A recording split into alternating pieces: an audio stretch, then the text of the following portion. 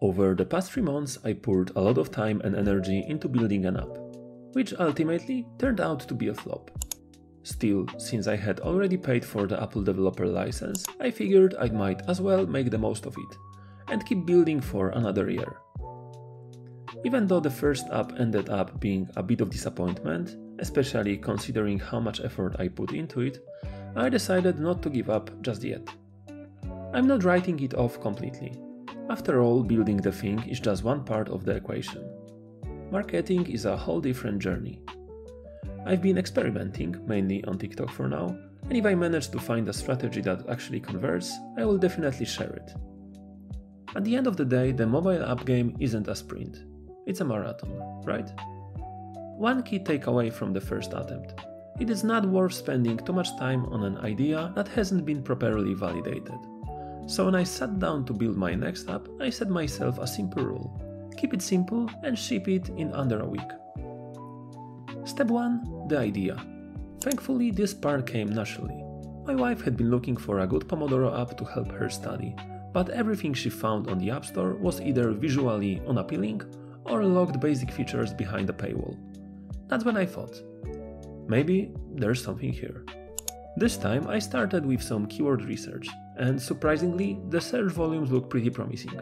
Or at least they seemed promising to me, since I'm still pretty new to this. Next up, pricing strategy. I realized one of the main issues with my previous app was the hard paywall. It probably discouraged a lot of people from using it. Since the new app didn't rely on any expensive AI APIs and the features were fairly straightforward, I decided to offer a solid free version, at least to start with. Cool.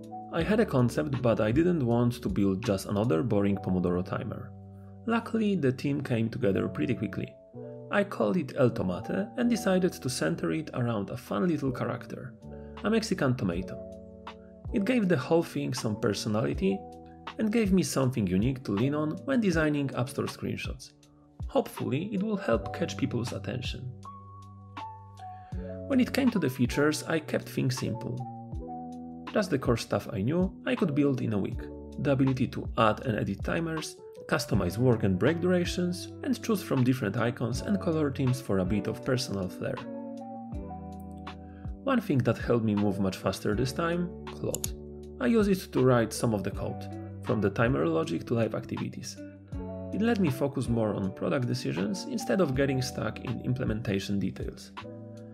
I also used AI to generate all the graphics in the app. Each color option got its own unique theme, with little nods to Mexican culture to tie it all together.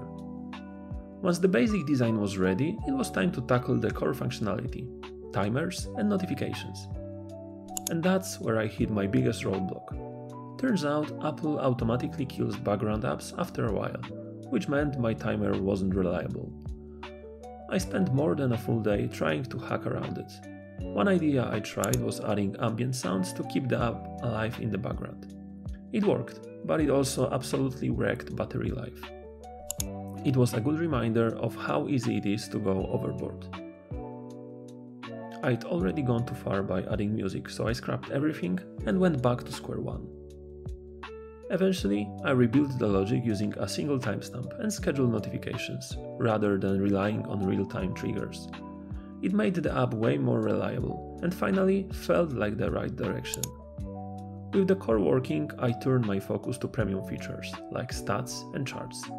Claude helped a ton here and made it surprisingly quick to implement everything. Then came the classic imposter syndrome. Everything worked fine in theory, but I kept feeling like something was missing. Since I still had 2 days left, I decided to squeeze in one last feature, live activities.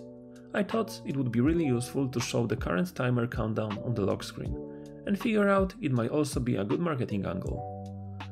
Instead of having to open the app, users could just glance at their phone and instantly see how much time was left. Fortunately, this part came together also pretty fast. The last stretch was getting the test flight version ready and sending it out to a few friends for testing. Thankfully, there weren't many bugs, and I managed to fix the ones they found pretty quickly. In the meantime, I prepped the App Store screenshots and description. Just like that, the project was done. Now, all that's left is to wait for the App Store to do its thing. That waiting period always feels like the longest part. You are stuck in a limbo, wondering if anything will happen, or if the app will get approved without a hitch. No matter the outcome, this project feels like a real progress. Each step, even the setbacks, are teaching me something new about building and shipping. Fingers crossed it goes smoothly, and I will catch you in the next one.